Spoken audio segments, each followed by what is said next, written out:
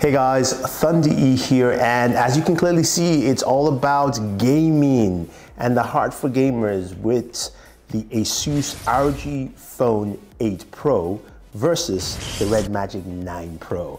This one's going to be very interesting because we're going to see what the best gaming phone is quite early in this year for 2024. As I mentioned, the Asus ROG Phone 8 Pro is a redesign of the ROG Phone space in terms of design and build. You've got this nice graphite looking back, as you can see, and then you also have the animatrix animation, which Asus has been using on a lot of their laptops, built into the device as well. And of course, a brand new camera hump. That is where Asus talks about going beyond gaming here with the camera sensors you will find on the regular, Zen phone devices. You can find it here on this gaming device. Now, this shouldn't be lost that this is not a gaming device because it's packed with a ton of features. You've got the Snapdragon 8 Gen 3. You've also got the new ultimate cooling with some very interesting cooling layers set up on this device to make sure that your cooling is solid. You've got shoulder triggers as well, and you've got two USB ports, one on the side and of course one at the back, plus a headphone jack. So everything you need for that gaming performance. Now, don't think that the Red Magic 9 Pro is a slouch in every respect. This thing looks absolutely lovely. It comes in 3 different color variants. I do have the transparent black here. As you can see, it clearly says Snapdragon 8 Gen 3 on it. And Red Magic comes with a built-in fan. That fan is faster and also quieter as you use it. You've got a dual camera setup here. And with the Red Magic phones, you do have your shoulder buttons, which do light up, as well as also what I like to call the gaming switch, which takes you straight into the gaming hub for the Red Magic phone.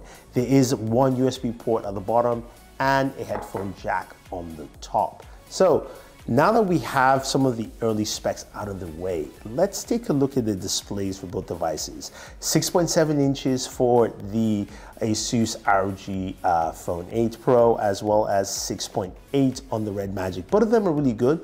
You've got high refresh rates on both displays, with the Asus leading the pack at 165 Hertz, while the Red Magic is at 120. That being said, it doesn't mean that, of course, you will find games to match that. So jumping into benchmarks with Geekbench 6, we have some interesting numbers where the numbers are very close for both devices. As you can clearly see, both the Asus and the Red Magic 9 Pro got above 2,000, 2,250 for the Asus, 2,272 for the Red Magic, while the Asus got 7,135 for multi-core and Red Magic got 7,108. Really close numbers. And when we look at GPU performance for both of them, we can see that GPU is also quite interesting with 14,326 for the Asus, while 14,885 for the Red Magic. Close numbers in overall, but really high and impressive numbers. Now, taking a look at 3D Mark scores here, we're going to go to Wildlife Extreme. And here the numbers are close again, with the Asus winning at 5,208 and the Red Magic at 5,167. Average frame rate is 31 frames per second for the Asus, 30 for the Red Magic. You can see the numbers really close, 97% scores, great temperatures and battery performance all around. We also did a solar bar score as well, where the Asus got 8,689, frame rate average was 33, while the Red Magic got 8,694 with a frame rate of 33 as well. So again, really close numbers all the way through. But what does that mean for us while we game? So we started off with, of course, Call of Duty Mobile. And playing Call of Duty Mobile, both devices were set to the highest settings you'd expect. And starting off with the Asus, we got a solid clean 120 frames per second. Now, that's pretty solid and really great performance overall. I did like it, as well as also the Red Magic 9 Pro did a solid 120 frames per second. Both devices handled really well, and you can see it ran very, very well. Now we went over to PUBG Mobile, where The Asus has the capability of running at 90 frames per second gameplay. So we played that and it ran a solid 90 frames per second, which is pretty nice to see.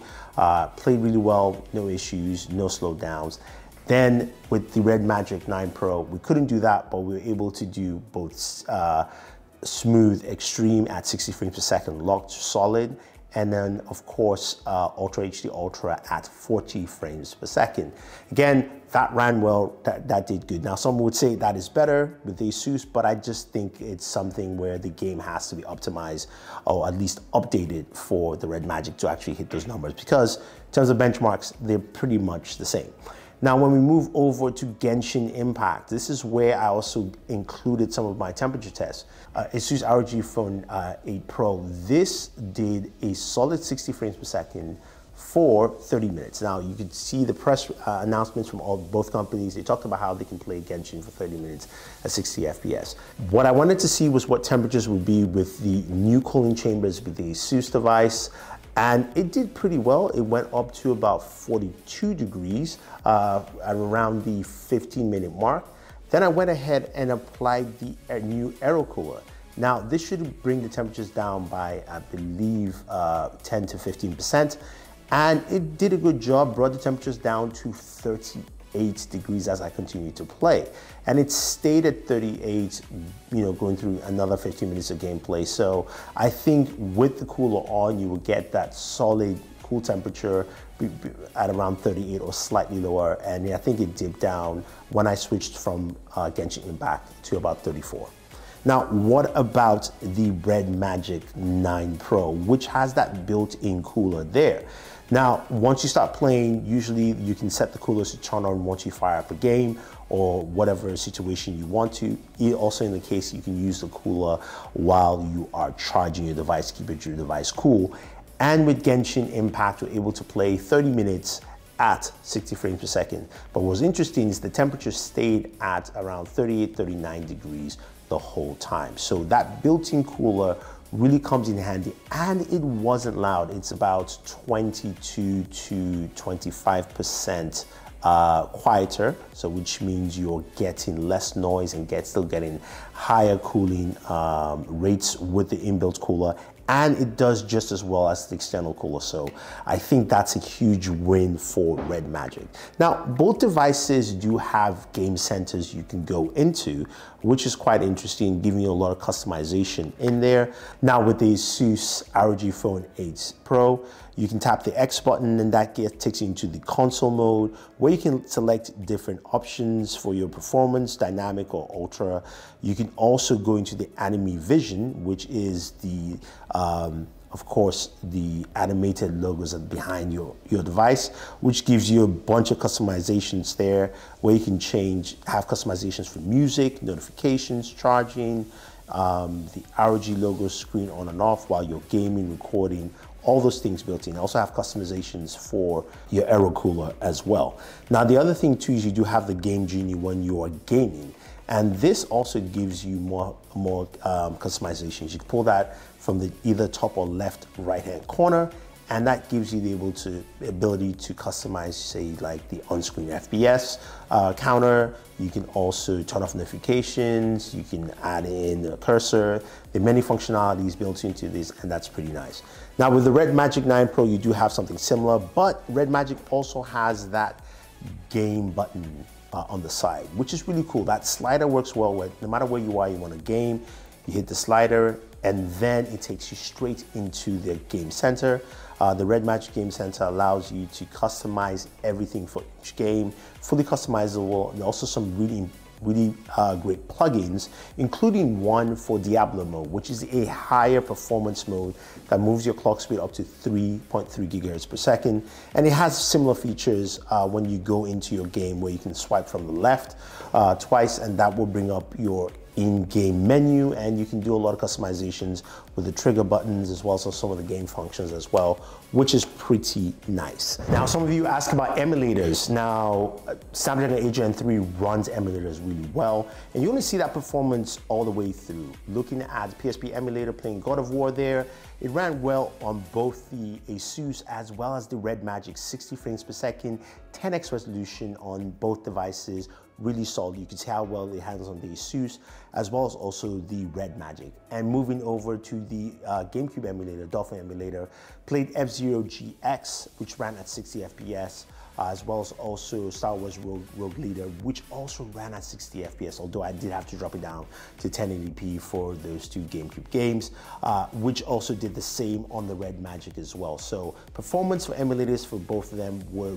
really solid, and I think a lot of people will like that. Now, as you're gaming, audio is really important, and I want you guys to take a listen to the speakers of both devices to see how well they sound.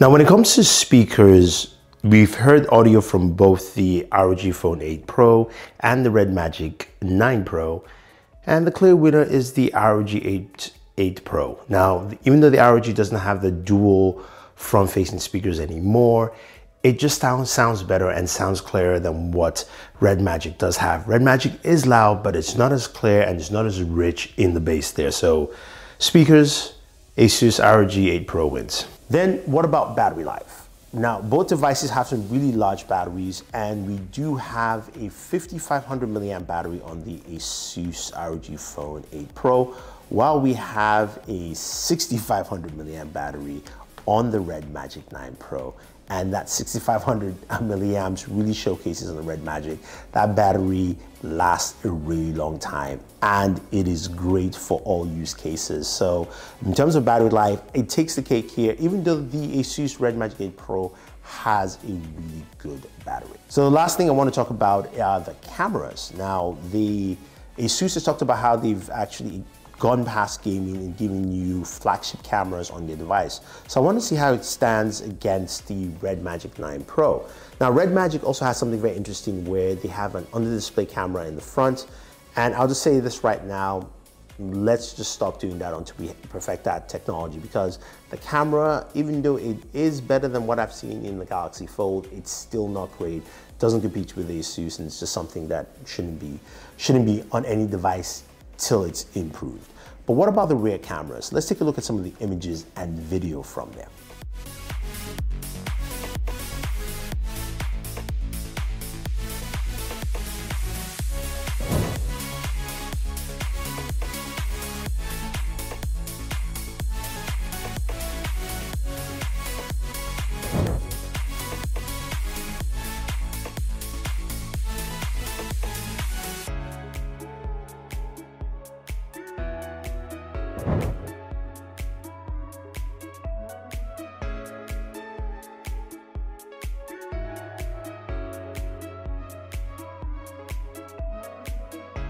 Honestly, I think the image quality is very similar, with the Red Magic winning in some situations and Asus winning in others as well. So I'm not sure where the leg up is for Asus in the camera department. I think some of the video is better, but I want to know what your thoughts are. And I want to know what your thoughts are in general between two devices here. Do you think the Asus ROG Phone 8 Pro is still the leader in mobile gaming smartphones, or do you think that the Red Magic 9 Pro has taken that crown, especially early on in the year? Now, the reason I say that is also when you look at price. The Asus ROG Phone 8 Pro is priced at $1,099, while the Red Magic, you can get it for about $920. Now, Asus also goes up to 24 gigabytes of RAM, 1 terabyte of storage. So let me know your thoughts, guys. Who do you think won this battle vid? Don't forget to like, share, subscribe, and always enjoy your entertainment.